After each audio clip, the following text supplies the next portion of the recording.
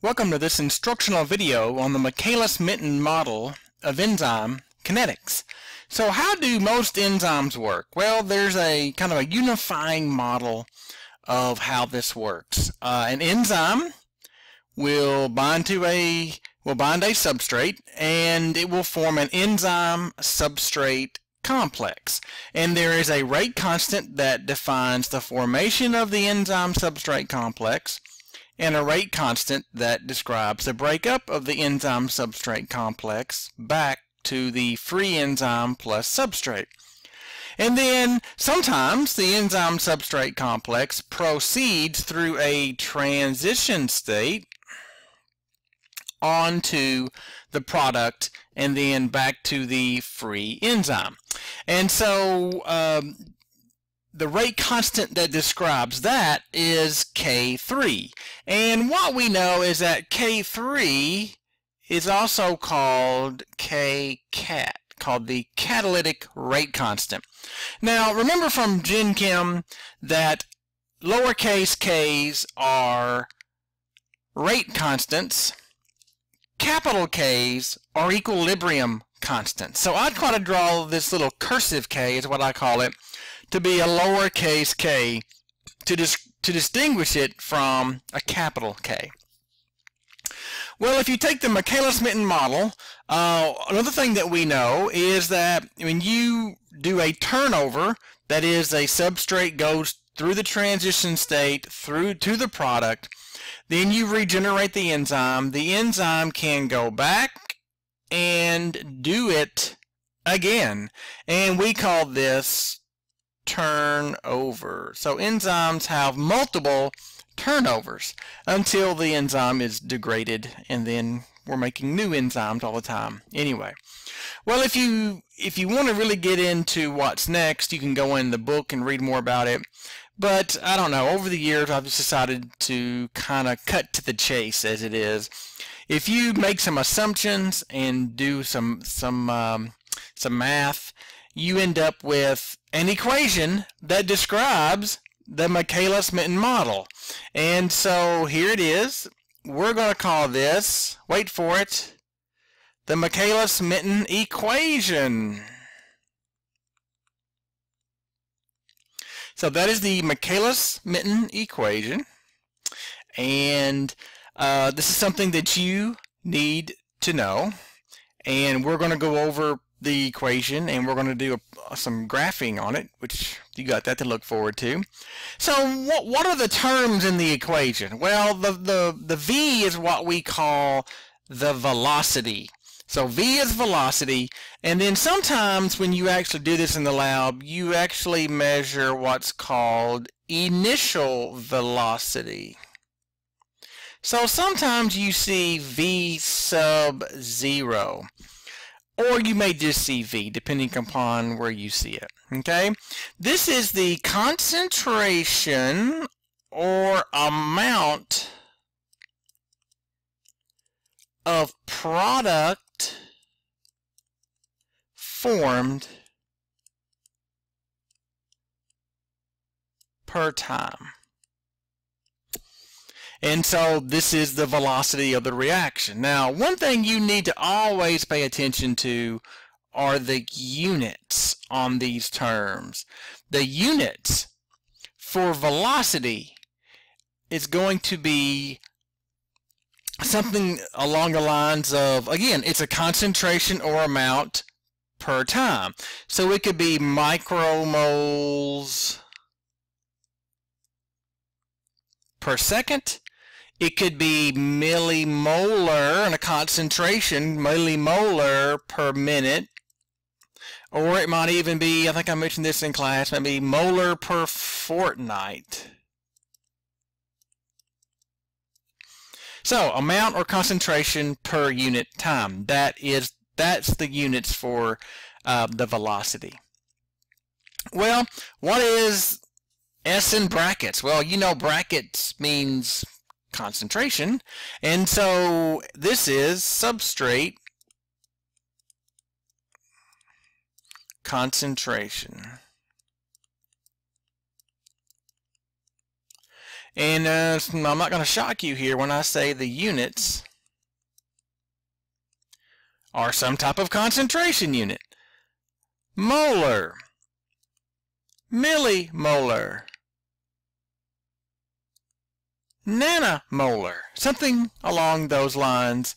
Typically in enzyme biochemistry, we stick with molar or some type of metric derivative of molar, like milli, nanomolar, picomolar, something along those lines. Well, ladies and gentlemen, this is the equation, and the velocity of an enzyme catalyzed reaction depends upon the substrate concentration. That's what the Michaelis-Menten equation tells you. And velocity and substrate concentration are variables.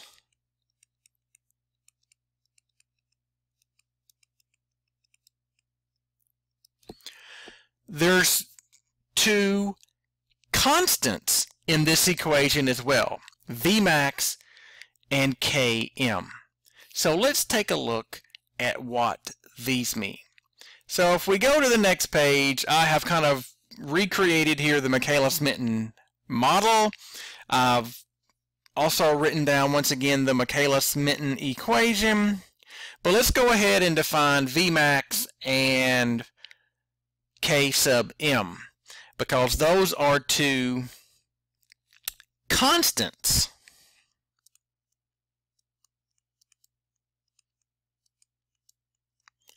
In the equation. These are constants. And Vmax is a constant related to the enzyme. All right.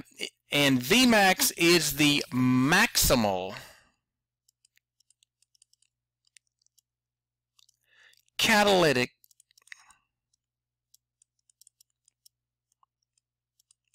rate.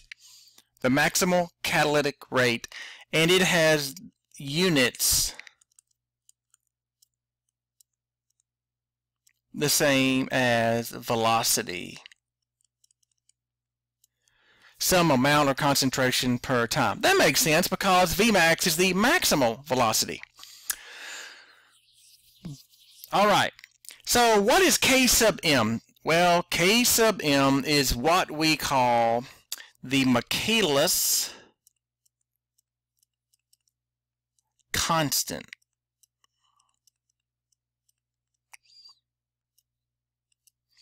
And it is the substrate concentration at 1/2 the maximal velocity. So let's go over to the Michaelis-Menten plot. So you got the Michaelis-Menten model, you've got the Michaelis-Menten equation, and now we've got a Michaelis-Menten plot. And so over here we're plotting initial velocity or velocity versus substrate concentration. And I don't think this plot is going to shock you when you're watching this video.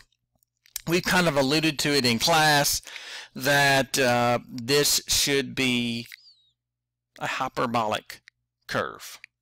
It is hyperbolic.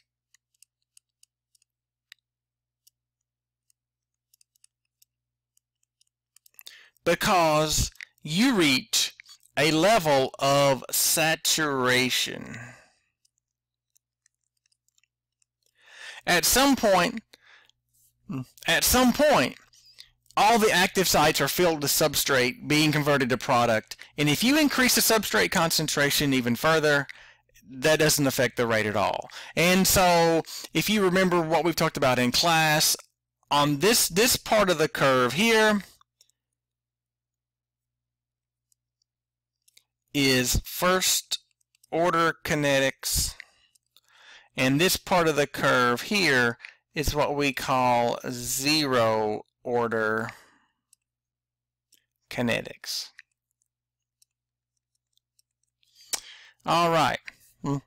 Well, if you look at the curve, when the curve actually levels off, then you know you have Vmax. The problem with doing this Michaelis-Menten plot is that experimentally it's difficult to know when you've actually leveled off, because really the data points are somewhere. Let me use a more contrasting color here. So you're really kind of curve fitting.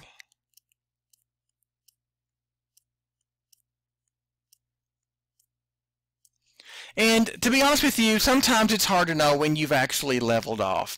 And so, in fact, when you look at this, Vmax is somewhere above this line because the line has not technically leveled off yet. But when it does level off, it's going to get up to this Vmax line, and then you are going to extrapolate over, and you are going to have Vmax right there. So this is the maximal velocity of the enzyme. That's Vmax, and it's read off the y-axis here. Okay? How do you get Km? Well, you take 1/2 Vmax. You take 1/2 Vmax, which would be right there. Okay? So Vmax over 2 is right there. You come over, extrapolate over, come down, and then, ladies and gentlemen, I want to make this a nice big blue dot right there.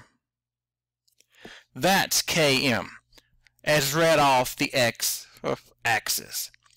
So Vmax is a constant associated with the enzyme, and Km is a constant associated with the substrate. And so what we know is, Km is a capital K. It is technically an equilibrium constant. And so what we need to do is give you a couple of scenarios here. Here's what we know. If you look at the Michaelis-Menten model, and here's an if statement. If K sub 3 is much less than K sub 2, that is the formation of the product, that rate constant, K3, is much less than K2, which is disruption of the enzyme substrate complex, then what we know is that Km is a dissociation constant.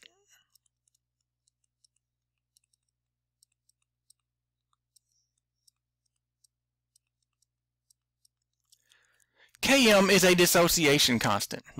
And so now Km is a reflection of the affinity of a substrate for the enzyme. Now this condition doesn't always hold, and sometimes it never holds for some enzymes, but it's still we're still going to use Km as a kind of a rough measure of the affinity of the substrate for the enzyme. And so based on our knowledge of what a dissociation constant is, as Km goes down, then the affinity between the enzyme and substrate should go up.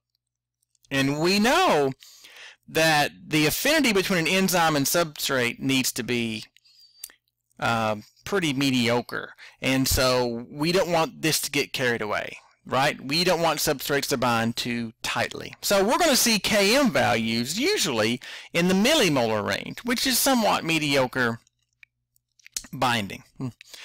All right, another thing before we leave this plot to go to another plot is, let me just say a little bit about K3. K3 is we're going to call Kcat, the catalytic rate constant. It is called the turnover number. The number of times an enzyme does its job per unit time. And so it has units of inverse time. So again, how many times does an enzyme do its job, turn over go from substrate to product in a given amount of time. That's going to be K3 or K cat. All right, well, here's the deal.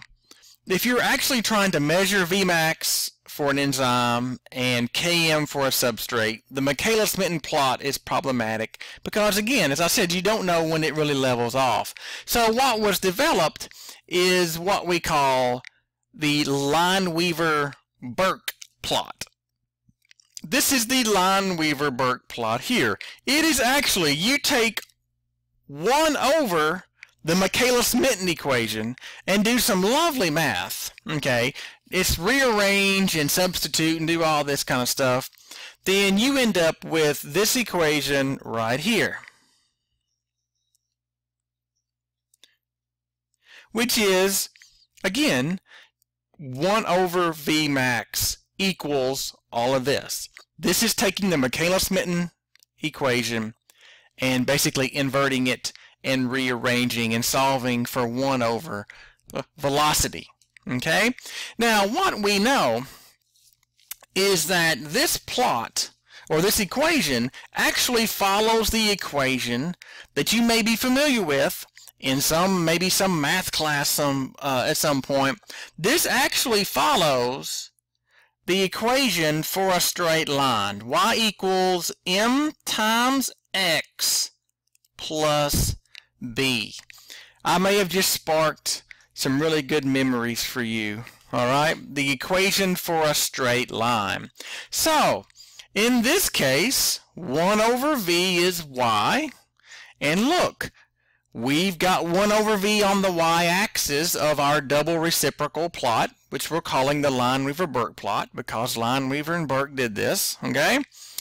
And then the slope of the line that we're going to see here is going to be Km over Vmax times x is 1 over substrate concentration. Hey, there's 1 over substrate concentration on the x-axis plus 1 over Vmax. And 1 over Vmax is the y-intercept.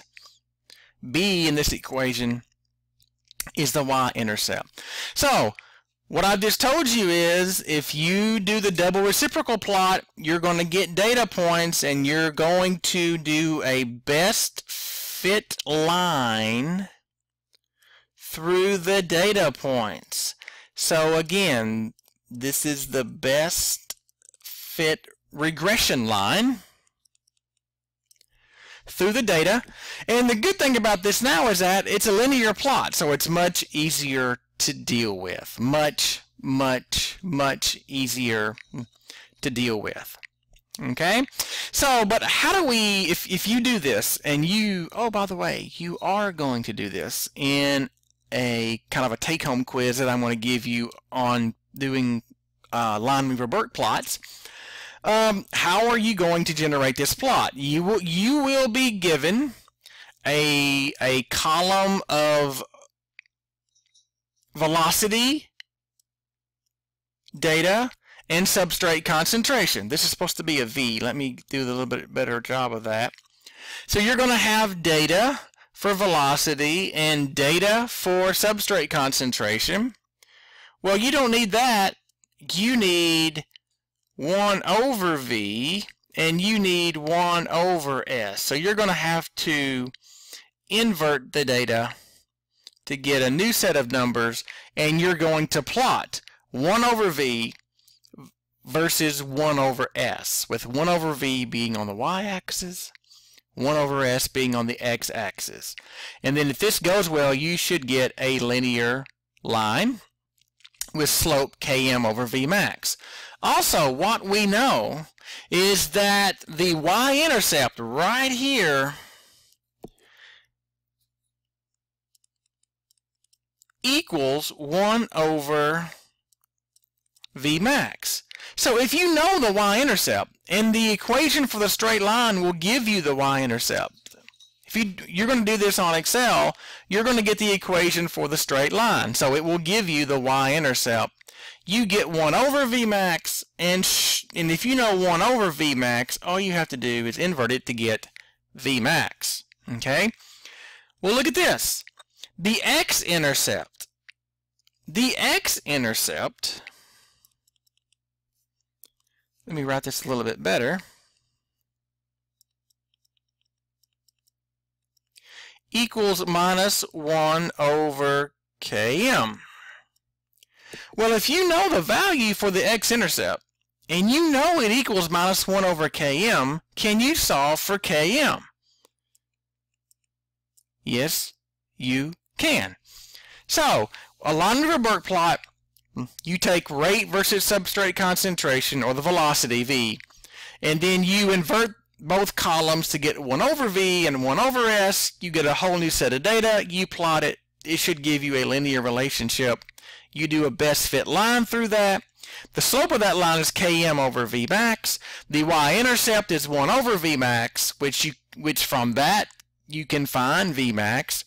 The x-intercept is minus 1 over Km, which is, if you know that number, you can calculate Km from that. So, this is the double reciprocal plot. This is how we most of the time would calculate Vmax for an enzyme and Km for a substrate with that enzyme. And part of your homework assignment is going to be doing this for an enzyme without the presence of an inhibitor, which we'll talk about in class, and then in the presence of a particular type of inhibitor, and we'll see how the line-Weaver-Burke plot, how this line will change with a particular inhibitor. All right, so we know the Michaelis-Menten model. We know the Michaelis-Menten equation. We know the Michaelis-Menten plot. And the Michaelis-Menten plot has got some issues. So we rework the data, and so that allows us to do a line-Weaver-Burke plot, which is a linear relationship and much easier to work with. By the way, let me just throw this out here in case anybody actually listens to this video or watches this video. How do you calculate the x-intercept? Well, you have the equation for the best fit line.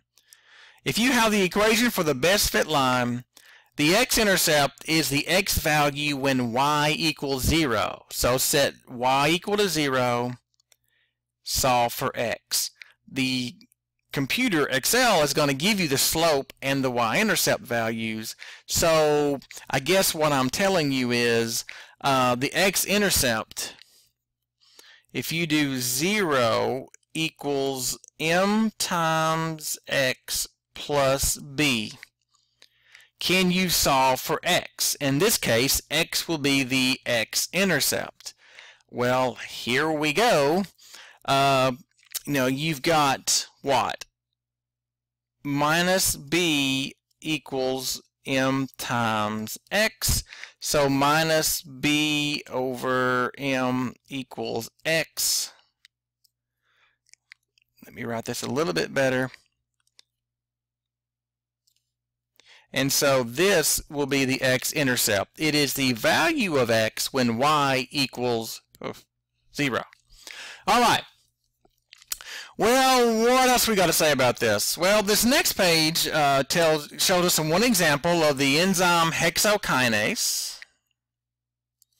And then hexokinase has two substrates. It has ATP as, let's just call that substrate number 1, and then substrate number 2 can be one of two things. It can be glucose or it can be fructose. So hexokinase will always have ATP as a substrate, and then it can have glucose or fructose. And again, I'm just giving you some Km values, and you shouldn't be shocked that Km, concentration, has units of concentration. Km is the substrate concentration at 1/2 Vmax. And so the Km for ATP with hexokinase is 0.4 millimolar. Again, millimolar is what we would have expected. And then if we look at glucose and fructose, then you see that the second substrate there's quite a bit of difference in the Km values. And since Km for glucose is lower, then I think we could say glucose is probably the preferred substrate number 2. And what this is suggesting to us is that glucose binds a little bit tighter than fructose, although they're both, as we would say, hanging on loosely. And so I guess I'll bring this up, not for you to memorize this, but to say, okay, you have an enzyme. Every substrate with every enzyme has some type of Km value, and we're going to roughly use that as a measure of the affinity of the substrate for the enzyme. Now, I've given you the structure of glucose and fructose down here, and I guess I want you to think about why would the Km values for these two sugars be different? That is, why would they have different affinities for the enzyme hexokinase? Well, let's just say glucose is G. Let's abbreviate that G. And let's abbreviate fructose F. I think if you look at the two molecules, I think the answer of why they have different affinities for hexokinase in the active site of hexokinase somewhat clear, maybe. If the main difference, surely not the only difference. Well, actually, this is the difference right here. This is in glucose, and by the way, you will come to understand and learn and appreciate and love that glucose is what we call an aldose, and fructose is what we're going to call a ketose, because glucose is an aldehyde, fructose is a ketone. Well, the difference between these two molecules are right here. Okay, so here's what we know. These two molecules have different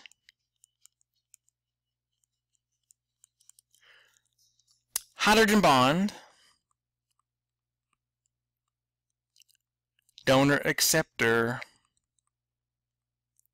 patterns. You can see that. You can kind of see that in the two pink boxes, that they have different hydrogen bond donor acceptor patterns. Okay, so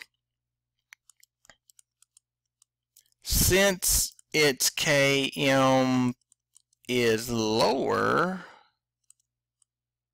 glucose likely makes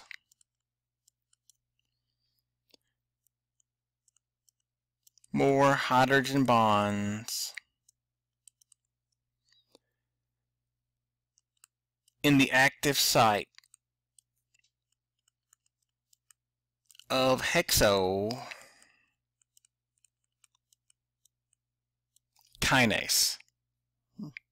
Therefore, it has a somewhat lower Km value. That means it binds a little bit tighter, although don't get carried away. Okay, and so it probably is a preferred substrate within the cell versus fructose. So why am I bringing this up? Km is a very important constant for substrates with particular enzymes. You wouldn't say the Km for hexokinase is blah blah. That doesn't make any sense at all. You could say the Km of glucose with hexokinase is 0.05 millimolar. There we go. I can get that. So we're going to use Km values as we go along, and it's going to be an important constant for certain substrates with enzymes. And you shouldn't be surprised that different substrates for the same enzyme have different Km values. And this was a great explanation of this. Glucose versus fructose, they both can be the second substrate for hexokinase, but they have different Kms. And again, that Km is finely tuned to match the biological role of hexokinase, which its main role is to phosphorylate glucose, not fructose.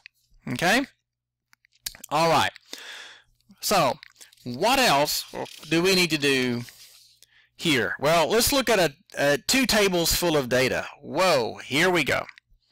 So what about table 6-7? There's nothing to memorize in any of these two tables, okay? Remember, K sub cat, let me remind you of the Michaelis-Menten model here. E plus S is in equilibrium with ES. Sometimes E sub S breaks or proceeds to go ahead and go through the transition state to make the product. This is K sub cat right here. And this is the K sub cat that they are using in this table. Again, the units are per second, and I told you before the units for kcat has to be some type of inverse time. So this just kind of tells us how good of an enzyme do we have here. Look at this. Look at this. Let me go ahead and define this again because I think that's important. K sub cat, the catalytic rate constant. This will be for a particular enzyme, okay? And we also call this turnover number. All right, well, look at this. Catalase, it's an enzyme that turns over 40 million times per second. That is a very high turnover number. Wow. And then you've got beta-lactamase in there about 2,000 times per second. And then you've got poro-Rec-A protein that turns over 0.5 times per second. It takes 2 seconds for this enzyme to do one turnover. And so the take-home message here, I guess, is twofold. Number one, and this is probably obvious, enzymes do not all have the same turnover number.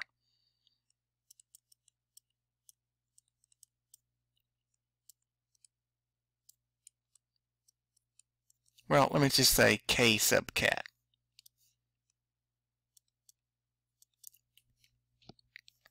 Enzymes do not all have the same turnover number. Guess what? That should make perfect sense because the turnover number for an enzyme is finely tuned to its biological role. We need catalase to be a very good enzyme. We need it to be fantastic because catalase protects us from hydrogen peroxide, a very dangerous endogenous molecule.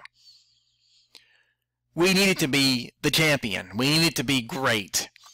Rec-A, for reasons I'm not going to get into in this video, Rec-A needs to be a fairly lousy enzyme. Sorry, Rec-A, but you are not that great.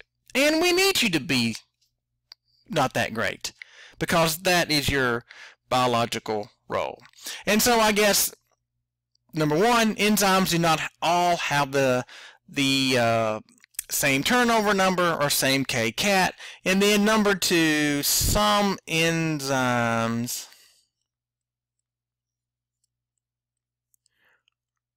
I guess I'm going to be kind here, are lousy. That's fine. They need to be kind of a lousy enzyme. They need to be kind of, well, less than mediocre. Okay? Because that's actually their job. What if it was your job to suck at your job? Well, that's your job to suck at it, okay? And that's what Rec-A does. All right. Wow. What's about table 6-8? Well, you can calculate for every enzyme with a particular substrate, you can calculate kcat over km. And this is where I'm taking issue with this table. I don't like this right here. This should be kcat because it's a rate constant. That looked like a capital K to me. Sorry, I'm just being kind of what I do. Kind of just being particular. Okay?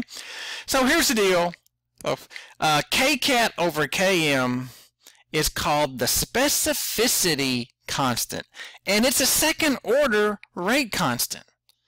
Okay, so kcat divided by Km is called the specificity constant.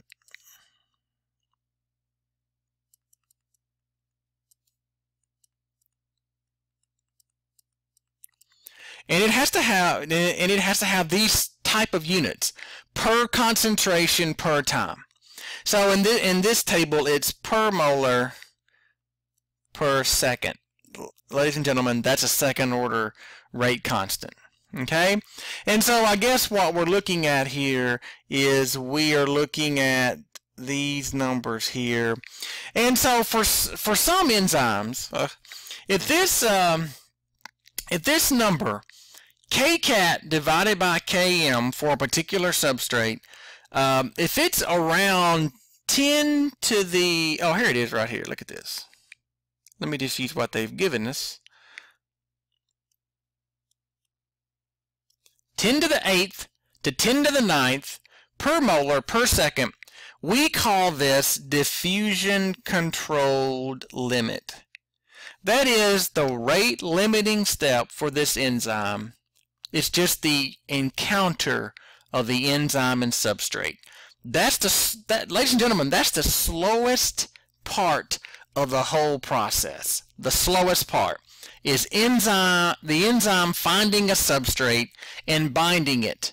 That's the slowest part, not the other part of the mechanism of it actually going to the product. That's why it's called diffusion controlled limit. And so these are acetylcholinesterase, carbonic anhydrase. Hey, we've already talked about carbonic anhydrase. You may have talked about acetylcholinesterase in another class. These are some good enzymes. And there's catalase, also has a high specificity constant. These enzymes have evolved to do a very important job, and so they are, I guess, some of the most, if you want to call it, the most efficient enzymes that we have. That is, once the enzyme binds the substrate, that's the slowest step. That's the slowest step. And what governs the encounter of an enzyme and substrate? Well, there's a diffusion limit, how fast they can encounter one another. The rest of it is much, much faster. The rest of the process is much faster. I'm not going to go do too much with this, but you need to know what kcat is, obviously. You know what Km is. Then you can divide the two and get what we call the specificity constant. And if it's around 10 to the 8th or 10 to the 9th, then you know that, wow, this is a highly evolved enzyme to do its job very well, because the slowest part of the whole process is just the enzyme encountering the substrate. All right. What else do we have? Let's do one more thing here before we end this video. You know, some enzymes have multiple substrates, and so, you know, you're going to get two products formed, but how that happens can vary. So let me just briefly go over this multiple substrate scenarios, let's say. Well, the first is what we call random order. So here's random order right here. That means that there's two substrates now. Okay, there's two substrates. By the way, let me do this. Let me define ternary complex. Ternary complex is when you have an enzyme and you have substrate 1 and you have substrate 2 all together in one complex. There's three molecules associated together: the enzyme, substrate 1, and substrate 2. They're there at the same time. And then they're going to go through a transition state and go to the two products. That's how enzymes work, right? So with random order, what I'm telling you is substrate 1 can bind first or substrate 2 can bind first. It doesn't matter, because in either route you get the same ternary complex. And then we go through the transition state and you proceed toward the enzyme and the two products. That's random order. The other example here under, I guess, heading A, where we form a ternary complex, is ordered. Enzyme binds substrate 1, and then you form an enzyme substrate 1 complex, and only after substrate 1 is bound can substrate number 2 bind. And when that happens, here we go. This is the ternary complex. And then you proceed to the two products and the enzyme. But let's think about this. This is a great test question. Why can't S2 bind to the free enzyme? And when I say free enzyme, I'm talking about this guy right here. Look at this. Why can't S2 bind the free enzyme? Well, it doesn't have a binding site, because the binding site for S2 is only formed after substrate 1 binds the enzyme. That's how the enzyme controls the order of binding. And so this is one example of this. One example of this is called induced fit. And you have some supplementary notes on the enzyme hexokinase. Hexokinase forms a ternary complex, but there's ordered binding. And glucose binds first, and when glucose binds hexokinase, there's a conformational change that allows ATP to bind next. And then you go through a ternary complex. All right? The last example is a bit exotic. I'm not going to go too much into this. I'll just say that B here, you actually never form a ternary complex, but you still form two products. I'm not going to ask you about this one here. I guess I could put a big X here. I'm not going to ask you about this one, but the random and the ordered binding, I think, is important for you to know. All right. So this hadn't been, I guess it hadn't been complete and utter torture, possibly, but this is enzyme kinetics, and we need to understand what is the Michaelis-Menten model of kinetics, what is the Michaelis-Menten equation, and what is the Michaelis-Menten plot. And I'm getting toward the end of the video, and my dog's going crazy. Hang on a second.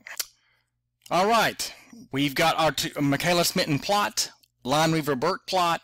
We know about Vmax, we know about Km, we know about the catalytic rate constant, and so all of this is just really important information to really understand how enzymes work.